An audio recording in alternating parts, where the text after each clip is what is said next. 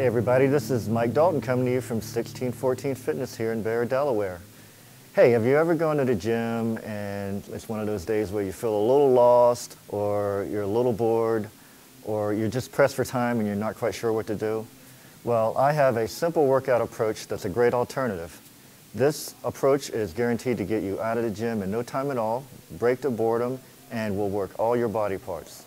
It's called push, pull, swing. So what does that mean? That means you do an equal number of exercises, preferably 3 to 4, that involve pushing, pulling, or swinging. So how does that work your muscles? Well, think about it. When you push, you're engaging your chest, your triceps, and your shoulders, more or less the front of your shoulders, meaning your front delts. When you pull, that engages your back muscles, and it also works your biceps. And when you swing, well, that's an athletic move, which really involves your full body, and it really engages your core, meaning your abs, your obliques, and your lower back. So what exercises do you use? Well, for pushing, you want to use chest exercises, and that can either involve machines, or it can use free weights, or you can use cables. And don't forget your body weight, such as using push-ups.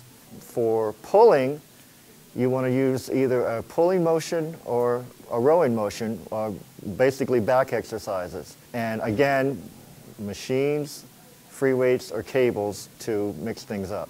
And for swinging, well, again, that is an athletic move, but a great exercise for that is called wood choppers, and that involves either using a plate, dumbbells, or cables. And that really engages basically your whole body, and it gets everything involved. So that's 3 to 4 exercises that involve either pushing, pulling, or swinging. It's a simple and efficient and a well-rounded approach to work your entire body and get you out of the gym in no time at all.